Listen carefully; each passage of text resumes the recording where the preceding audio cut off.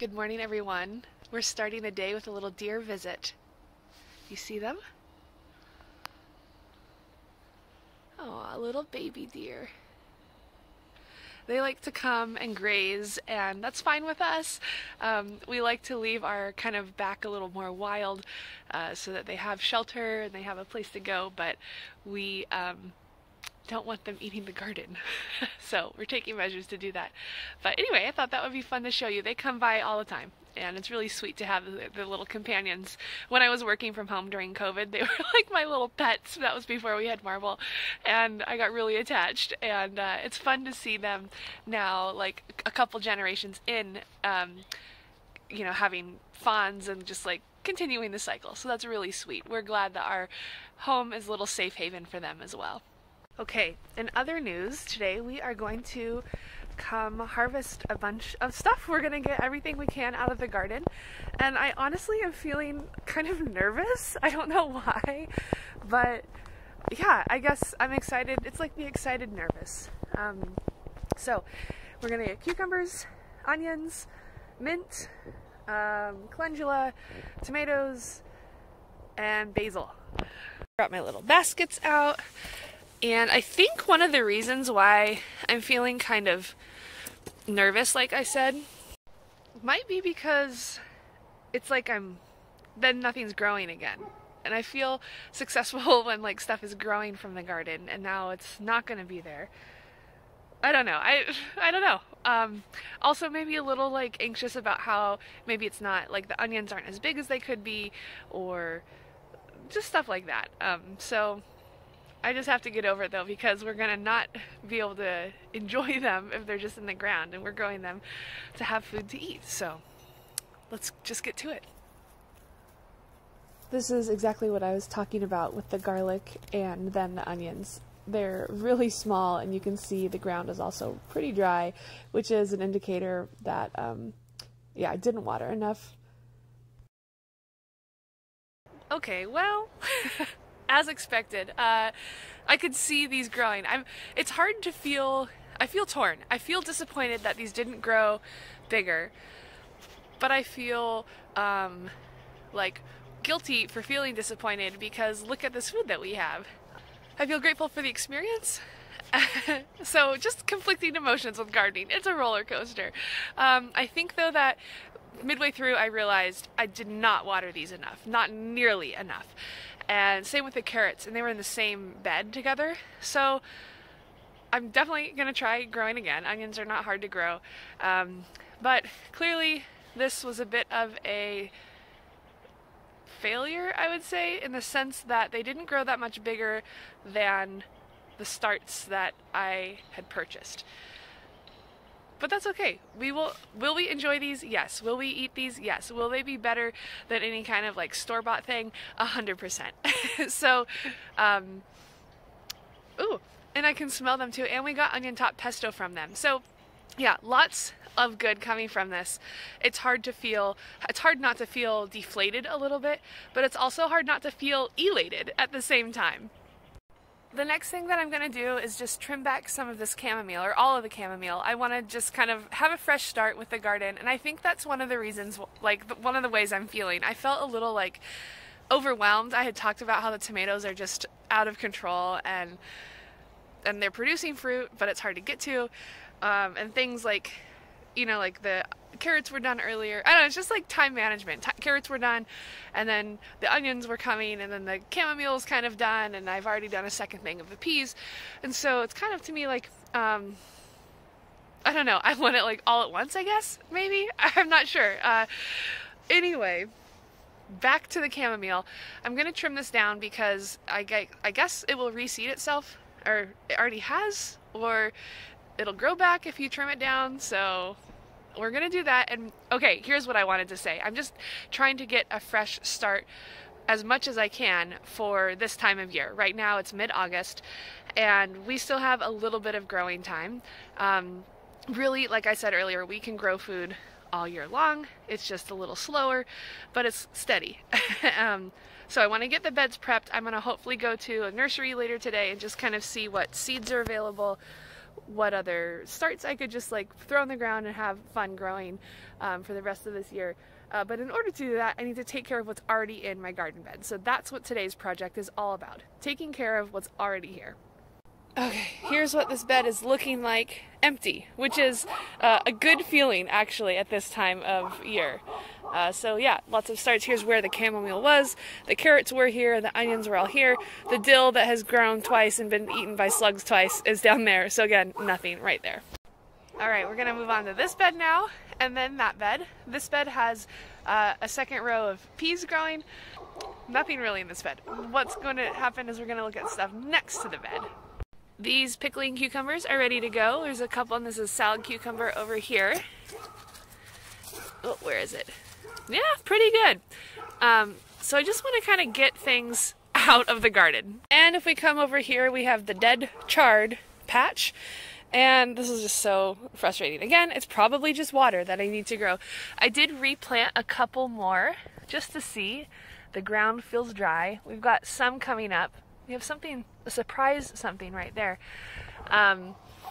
Nothing, oh, there's a wilty snapdragon. Nothing really to get here. I'll get these flowers though. Pretty. Oh, and actually, we'll get some of the seeds. The calendula seeds are ready to take off. It looks like some of them have already dropped down, so we'll get those too.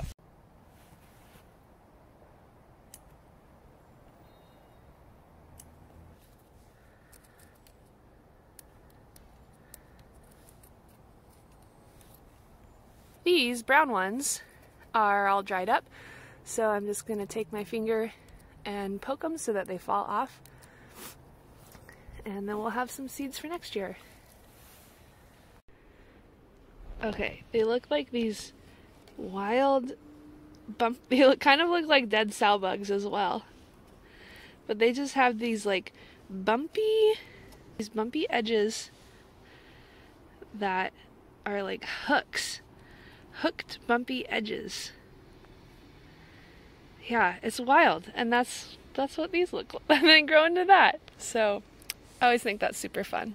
Another thing that I forgot that I wanted to get today were the chard seeds, and these also kind of look like little aliens there, but they're more, no, these look like burrs. They're small, round, and they have little spiky edges around them.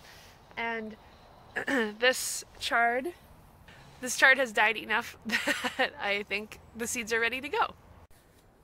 I've actually never let chard go to seed enough to be able to get the seeds.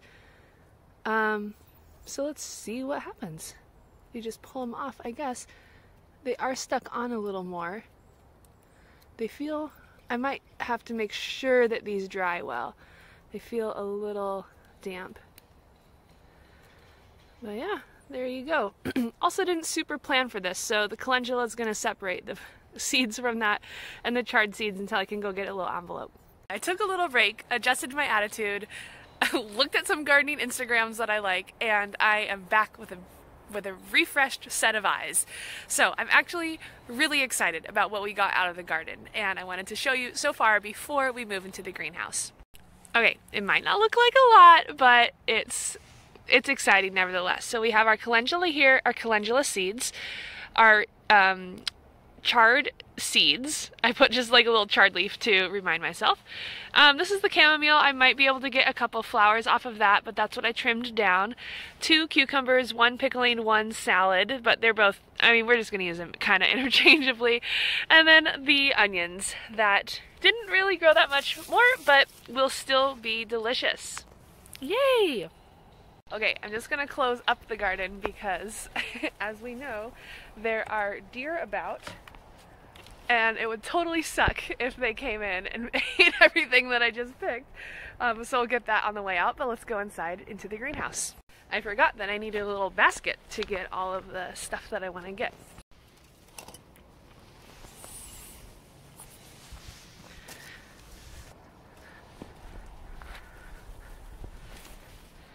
Very official.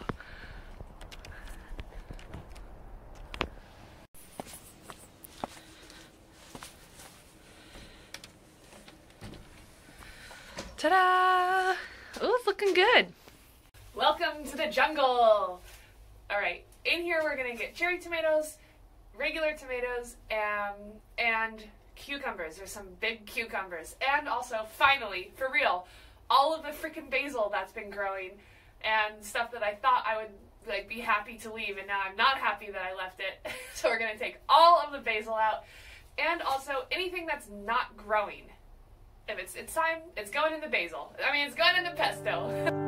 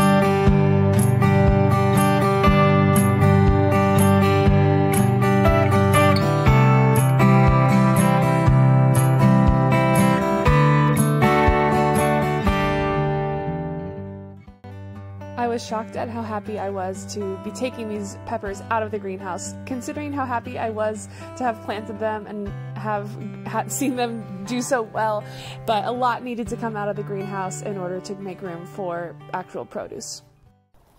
I realized I needed to show you what I got from the greenhouse. So we have this lovely basket of 1, 2, 3 cucumbers plus the giant one. And then 2 more from outside, so a total of 1, 2, 3, 4, 5, 6 cucumbers, lots of tomatoes, 1, 2, 3, 4, 5 beefsteak. Again, I feel like the name is a little deceiving, but they're still going to be delicious. And so here's that. I'm going to bring it all in, have some lunch, and then come back and tackle the hoop house. Okay, I am fed, I am watered, kind of like the plants. We are now at the hoop house, and we are going to get all of the basil that's in here. And you may have seen in a previous video, but things are growing like crazy. I guess the one surprise was the tomatoes. They got blight. I've never had that happen before. You live and you learn. So we took those out. I think Jeff took out most of the tomatoes, but there's still tons and tons of peppers that are growing.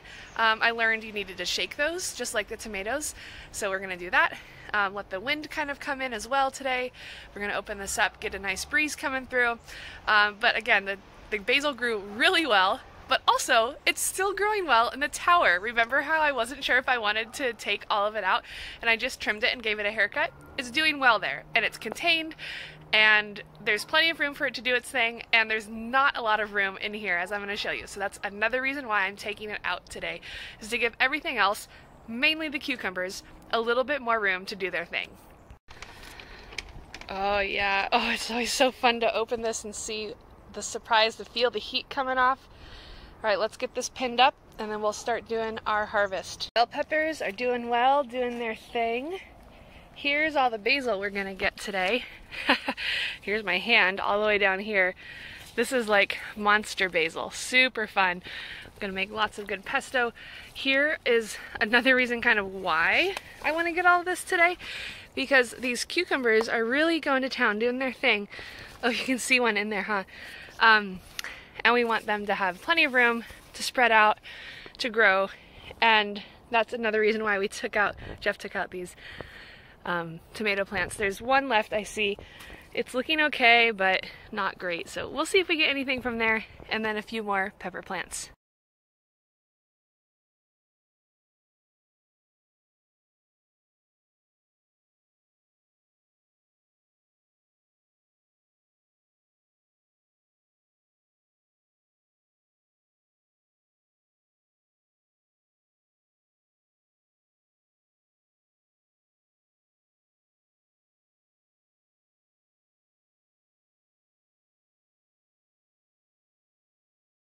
Oh my goodness, friends, look at how much basil came from just this one little tiny little patch.